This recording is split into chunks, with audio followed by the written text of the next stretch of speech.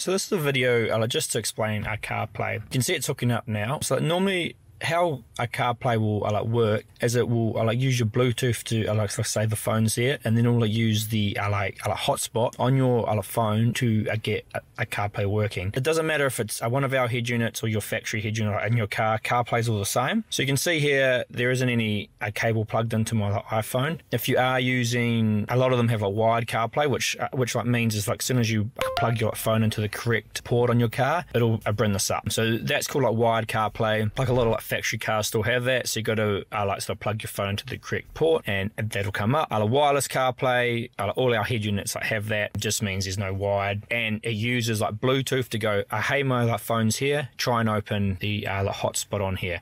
If I click this, it'll say enabling Wi-Fi will disconnect CarPlay because it's using my phone's hotspot.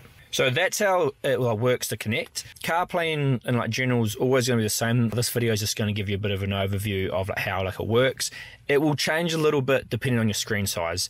So if you've got a square screen or a long one like this or a tall skinny one, it's going to change a bit. But basically what you have on the side here is you've got a time, you've got your signal 4G, you've got your battery, and then you've got the free last apps you've used. Then you've got the mode it's in, focus or whatever, and then you've got the display button. So if I click this here, it will take me through the app page or the home screen. So those are the two we can see, and these are the last free apps we've used. Now the main thing you're going to be using CarPlay for is phone calls. So that's when you can say hey Siri, call mum, or whatever you want to say, and it's going to call your mum. I don't want to do that. You can see Siri came up then. CarPlay's been designed that it doesn't want you to be using buttons or touching this, so it wants you to talk. So hey, I won't say the name as it will pop up, but call mum, and it would call your mum, it would pop up on here. Or hey, send text message to John. What do you want to say? Hey John, I'll be there soon. Send. So that's how you do your phone and your text messages. Two really common ones. You'll also find on here that if you are using things like WeChat or WhatsApp or Zoom, some extra messages can come in. You can use those as well. Normally it'll send a message or make it. It'll just show the ones that have happened in the drive. It won't show them all. So there's a little bit of a limitation there. So you can see all the messages are coming in here. There's a few, all right. Yeah, so that's the messages on the phone. I cover that. Your next thing will be your music. So this is Apple Music's on there. I use Spotify, so obviously Spotify comes up. Now you can't actually sort of type song in. You have to say hey Siri, but you'd say hey play blah blah blah blah blah, and it would play it. It would use your last use music. So that's basically how you cover your music. Skip on your steering wheel, and your volume will control your skip and volume. Again, doesn't matter the car. CarPlay is always the same. CarPlay does change sometimes when they do update it. So this could go a date, but we'll sort of try and update it as we can. So we've covered calls and texts, music and a podcast, and then your third main thing is going to be navigation. So by default, if you say hey blah blah directions here, or hey blah blah find me a coffee shop nearby, it's going to use Apple Maps, which is fine if you are happy using Apple Maps. I don't love Apple Maps. I think Google Maps are better.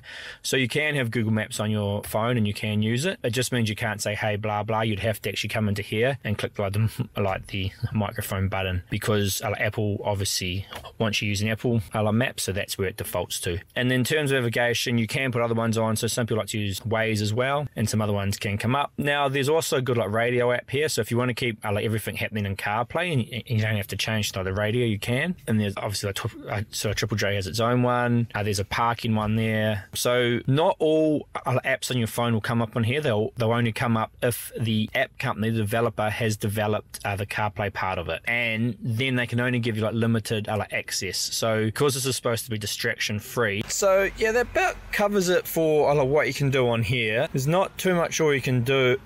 If you use the back button on your steering wheels, it should be able to take you back. Then on your phone, what you have is under general, you've got CarPlay, and it'll show you the different cars that are hooked to CarPlay. And if I go into one, it just shows you that you have CarPlay on for this, and you can customize it. So you can get rid of some of the apps that show if you don't want them coming up on a CarPlay if it's too many, or you can also change the order that you're in. So you can see it goes phone, music, maps there. So for example, if I use Google Maps all the time, I will want to put that up probably here. And because I use Spotify for music, you can put that up here. So you can just put up the things you actually like use. Car, you'll see, I'll show you car in a second, actually takes you back to car. Phone, Google Maps, Spotify, messages. Those are the main ones I like use. So when I next connect up, those will come as the first sort of 4. They do come up over here anyway. So if you push on car here, it actually will just take you back to your, oh, sorry, there it is. Exit on here. It takes you back to the home screen. On your head unit, on like our head unit, it won't matter. But that basically sums it up, and that is CarPlay. Then sometimes you have certain things, like if I go into settings in here, volume. You can change navigation volume with your car's controls, but only when navigation is speaking. So you can change so I normally for like volume and stuff, the thing has to be happening, and then you adjust the volume, and it should set it. So Google Maps, that's how you set the navigation volume. This is basically just a quick overview of how it all works. Like CarPlay, we could obviously dive into each app a bit more, which we might do in like following videos. For example, we could be like, okay, what can you actually change on Google Maps on CarPlay? But yep, hopefully that helps a few people out. Cheers.